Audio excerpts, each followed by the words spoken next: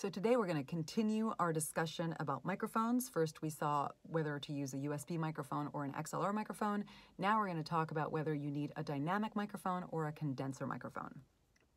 Dynamic microphones are great for singing. They just sound really good when you're belting into them.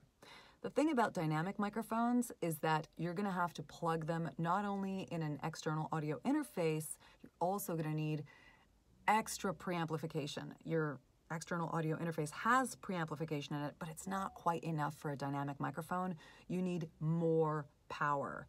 So think about that. You're just going to need like the mic, an audio interface, plus a preamp. Condenser microphones are typical studio microphones for voiceovers. They're just the norm. They're what most commercial studios use, most voice talent use. They sound great because they really are sensitive and pick up all the nuances and the subtleties in your voice, and they just like pick up all the richness, and you don't need that extra preamp. You can just plug them into an external audio interface and voila, you're done. You sound like $1,000,000. That said, high-end condenser microphones like this one, Neumann, this is my Neumann. They, like a Neumann or I say Neumann, my Neumann, and an AKG, they sound really good also if you plug them into a preamp.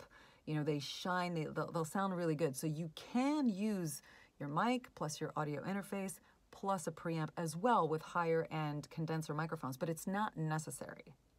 That's the difference. And honestly, that's pretty much it. So I recommend for voiceovers that you use a condenser.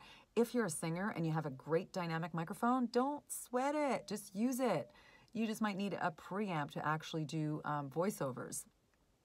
One of my first microphones was a dynamic microphone and I loved it. Everybody loved it. I got so many compliments about my voice when I had that mic. I never really had that many compliments since, to be honest.